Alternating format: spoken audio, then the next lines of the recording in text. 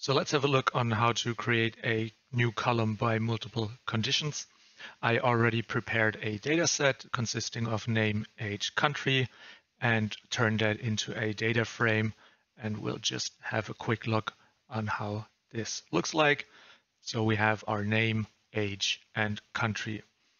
Now we want to test if the person is allowed to drink alcohol in their respective country, and therefore we want to add a new column, and we use df drinking, and we call that column can drink.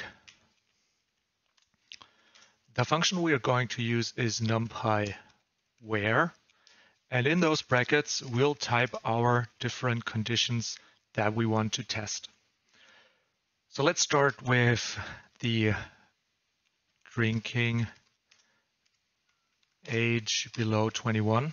So we check the US part first. So we just assume that USA is drinking age 21 and the rest is drinking age 18. So we'll just test for US first. So we have to check if the age is below 21 and the country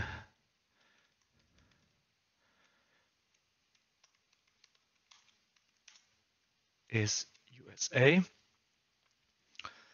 And then we will also check if the drinking age or the age of the person is below 18. This will make sense in a second.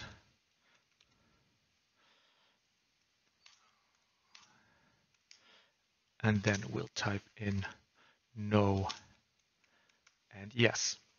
So what this does is we check from left to right. So the first thing that gets checked is the person below 21?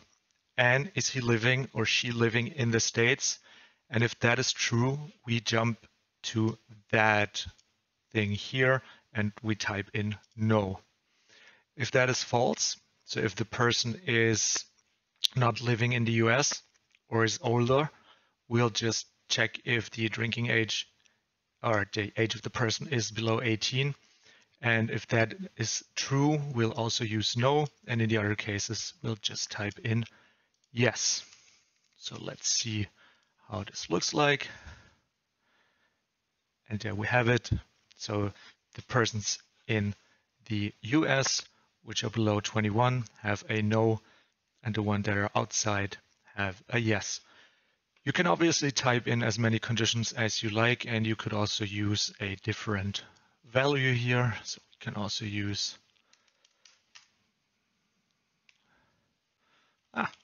it's the other way around. So this will be to your liking or use case. I hope this helped. See you next time.